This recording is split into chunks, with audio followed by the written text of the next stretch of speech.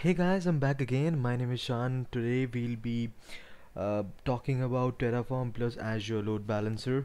Over the last couple of videos, we have seen how to create Azure resource using variable, using a normal Terraform file, and then we have created a lot of storage accounts, a public IP, and a lot of other things in our last video. In this video, we'll be talking a bit about how to create Azure Load Balancer using Terraform.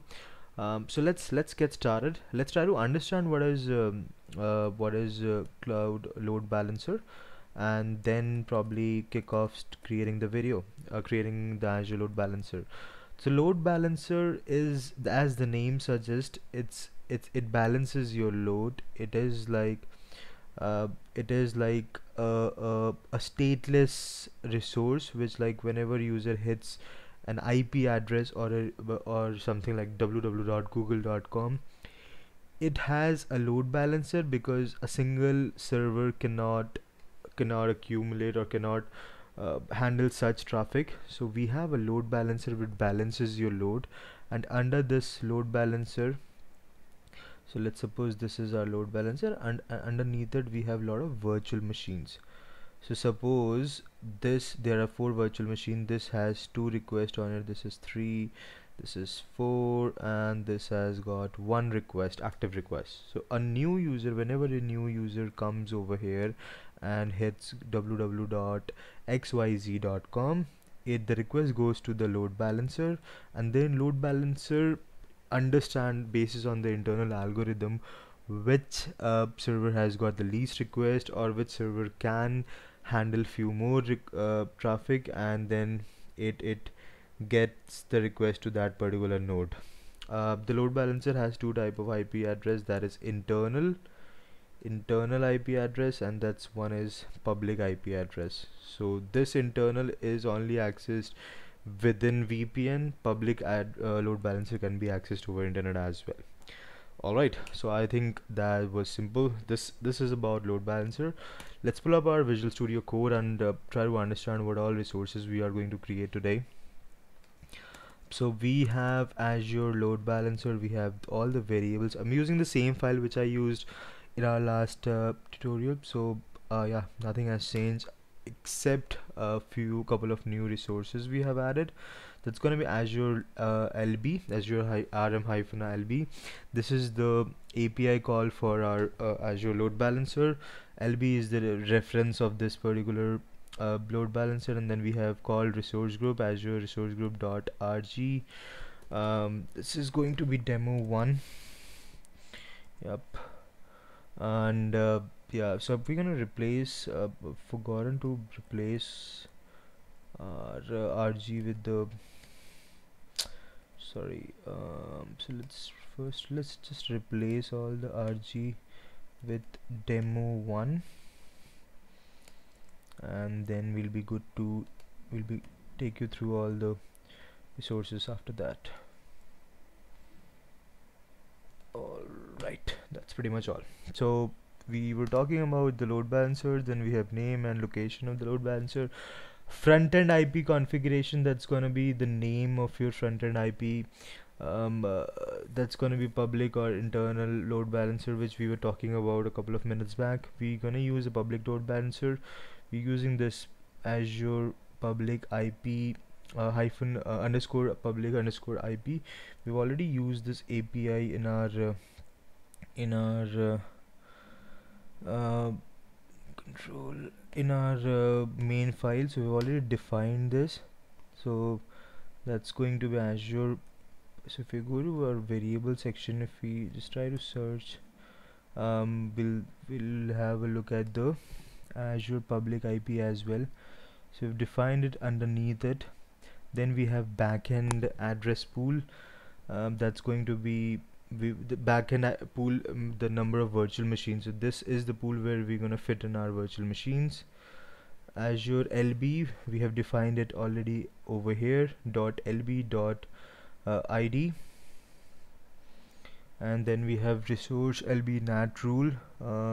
This defines the backend port, front end port. So we're gonna create 2 NAT rule, which means that we'll be using a variable called count.index. Means as soon as we'll define the count over here, which means it will run twice.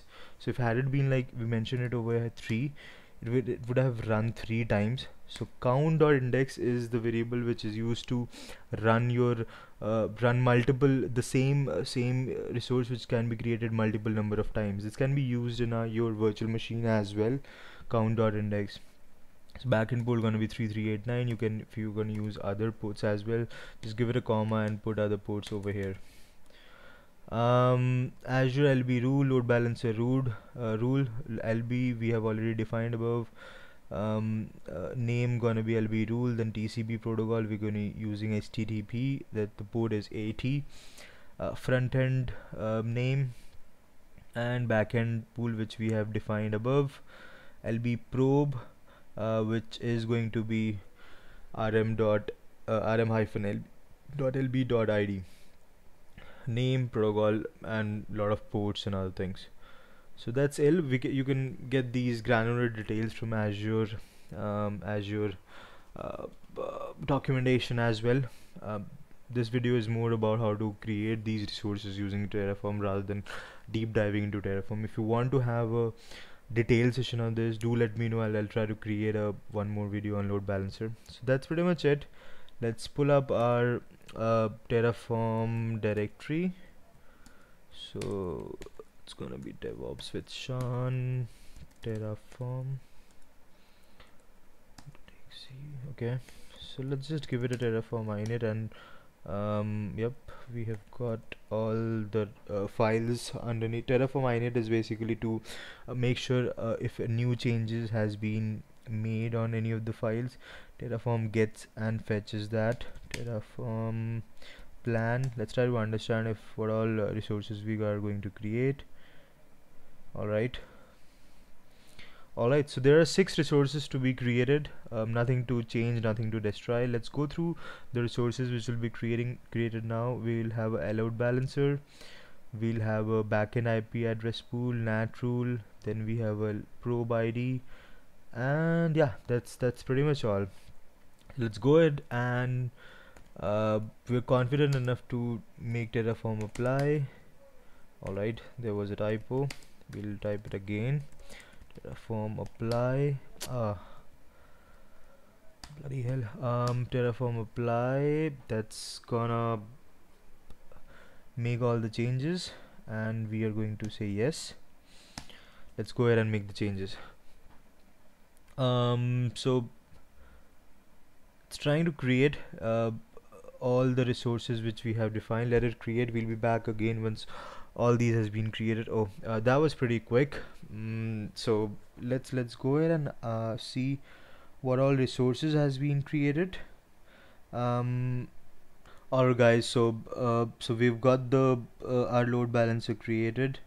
That was RGLB, and if we just hit OK over here, it's going to spin up all the resources underneath it. So it's taking a bit of time to load up, however. So guys, we've got backend pool, we had got front end pool. Yep, that's the pool we've created. That's the backend pool we've created a couple of minutes back. Alright, so we've successfully created all the resources on Azure using Terraform. I hope you liked the video. Do share and comment and press the thumbs up button if you like the content. Hope this was informative for you. Do let me know your feedback and on the comments. Links in description about previous videos and source code would be shared in the description box.